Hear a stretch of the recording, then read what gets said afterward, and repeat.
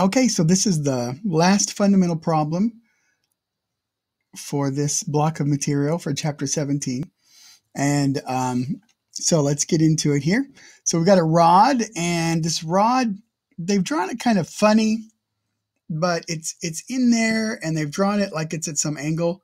But see there, the second sentence, if the rod is released from rest at theta equals 0. So it's like right here, and they're letting it drop down. Determine the angular acceleration of the rod and the acceleration of the roller immediately after the release. Okay. So maybe like sort of from experience, you sort of might imagine that as this thing drops, that the position of the roller pin A is probably going to get drawn this way a little bit. Okay. So we need to find that acceleration. So I want to start by actually drawing it in the initial position here, which is our point of interest. And in that position, we've got mg here, and then we've got some upward force A here, which we could think of as a tangential, or we could think of it as the y direction, either way. And then if it was rotating, we'd have some force AN there. Let me hang on. I gotta redo that. This guy, I need capital A. Capital AT or capital AY, doesn't really matter. But if it's tangential, then I know this is my normal, this direction, or I could call it X. Okay, positive X to the left.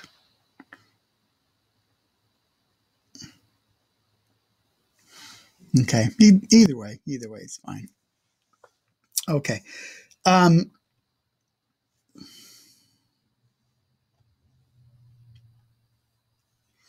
Alrighty, so let's start with our equation up here.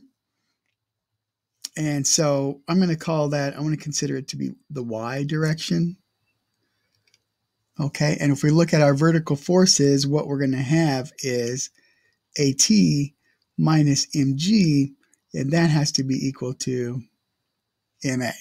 Okay, so since there's no external force, I just gave it away. There's no horizontal forces acting on it. There can't be any lateral acceleration of the center of mass. Okay. But well, let me come back to that. Okay. So the issue that we've got here is we don't know AT and we don't know the acceleration of the center of mass. Either one. Okay. So what we can do is we can use our trick about instantaneous center and say that the acceleration of the center of mass is plus or minus alpha r, where r has to do with that instantaneous center, like so. Okay. So if we can get alpha, then we can get A. If we can get A, we can get AT. All right. So let's look at the moments. The only force that we have acting is we've got a minus mg, and it's acting at half the length. So I'm going to call that L over 2. And that's equal to, oh, we're going to pivot about A, by the way, just so we eliminate A, any forces at A. And so that's IA onto alpha. Okay. By the way, the moment of inertia at A is 1/3 ml squared. Okay. So let's put all that together. We've got minus mg L over 2 is 1/3 ml squared alpha. Okay, and kind of a cool thing happened here. which is that the mass cancels. I mean, how many times have we seen that? We end up losing one of the L's, just like that. And so what I end up having left is alpha is equal to 3 over LG. So if we put some numbers on that, we got 3 over 0.6 times 9.81.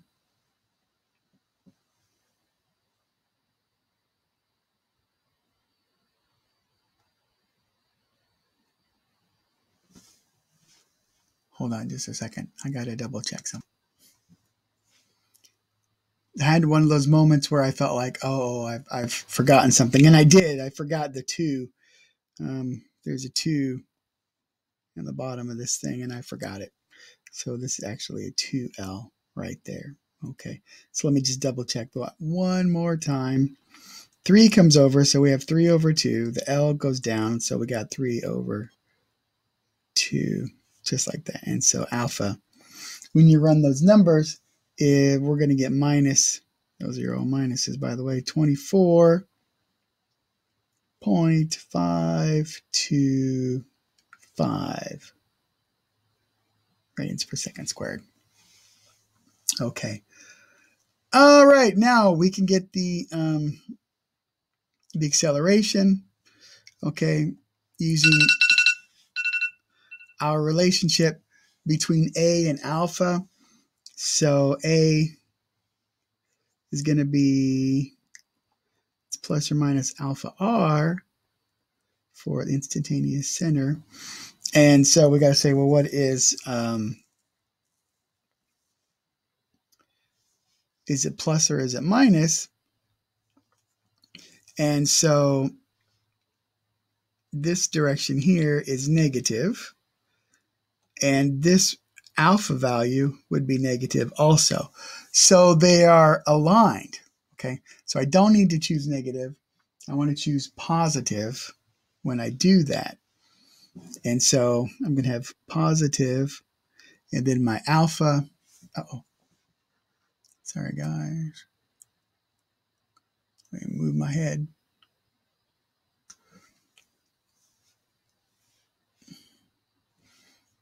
So my alpha was minus 24.525, and my R value there is 0.3,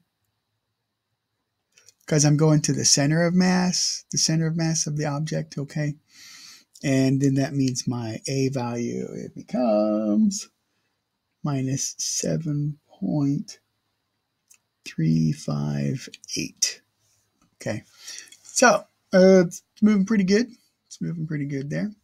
Okay.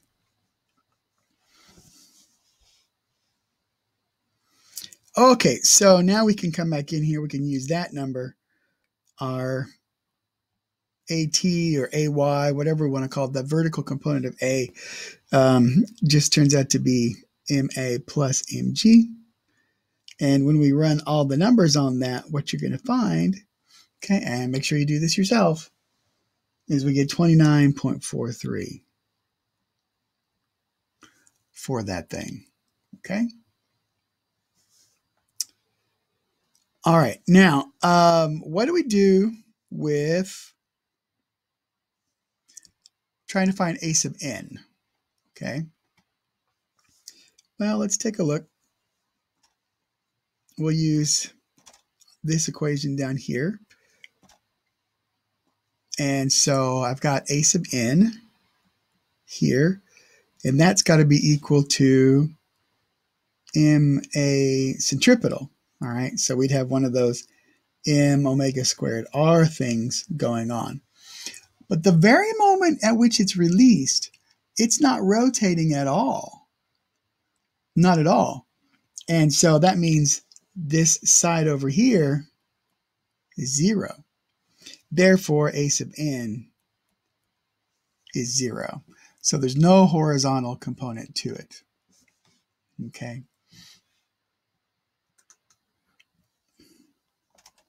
Now, I want to do a little bonus thing for you because it's pretty cool. But we ended up having this result right here for alpha. Okay, so let's bring that over here. And up here, we had that A is equal to that stuff. So let's bring that in here too and say that A is equal to alpha times R.